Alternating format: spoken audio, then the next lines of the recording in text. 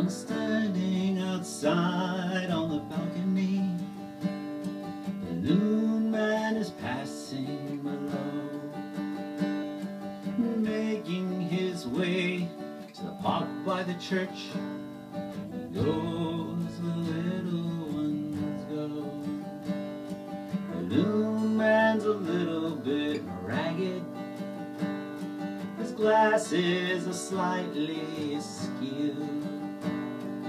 One lens is cracked and his shoes never match. He might have a screw loose or two. You're so far away on the side of the world.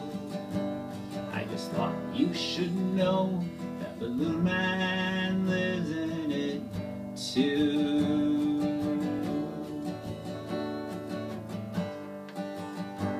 His rig is a marvel of equipoise Leonardo might have designed, and move the wide horizontals, the pine for the vertical rise. He's wearing a flag bearer's harness, and he's holding the whole thing aloft.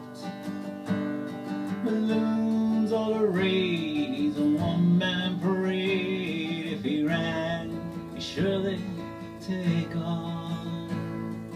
You're so far away on the other side of the world.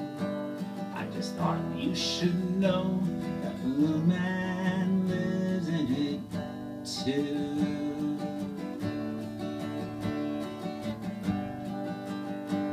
Well, it's cold up here on the balcony, and it's time that I went back inside.